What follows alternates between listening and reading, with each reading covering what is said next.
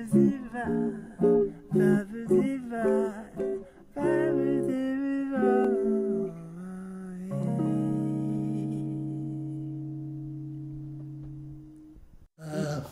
Regal cinema was built by a man called Maurice Prince, who worked his way up in the cinema industry. He started as a young man in Bristol, I believe.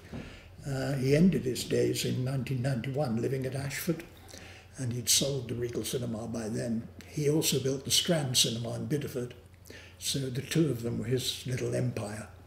And indeed, that's where I must have first gone to the cinema, probably just before the outbreak of war, when I was, 5 years old. My dad used to have charge of me occasionally, and he knew Mr. Prince, and he would go into the Bell Hotel, which was right next door. That was my dad's favourite port of call, and he would dump me in the cinema, and Mr. Prince would put me up in the circle somewhere and leave me.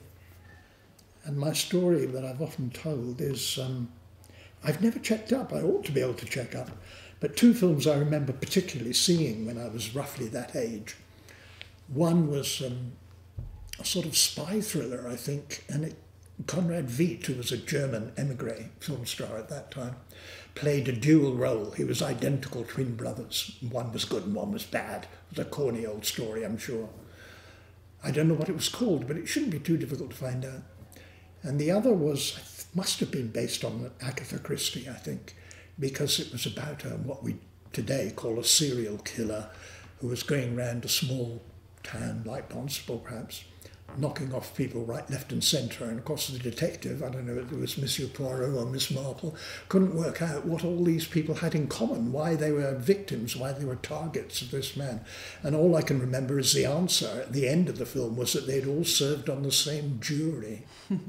And this was a man who'd been sent down and was wreaking his revenge on the members of the jury that had falsely convicted him and sent him to prison or whatever.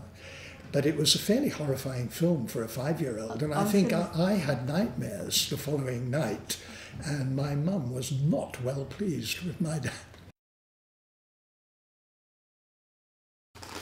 Only a fortnight ago, when I was in London, I picked up this package of old theatre programmes. It cost me £10, which I thought was rather a lot, actually, because I don't think in London anybody else would have been slightly interested in the John Gay Theatre in Newport Road. But I can remember going there, again, every week, I think. We went to the theatre, just across the road from where I lived at that time, in Trafalgar Lawn. And I can even remember the names of some of it was a repertory company, Frances Lovering.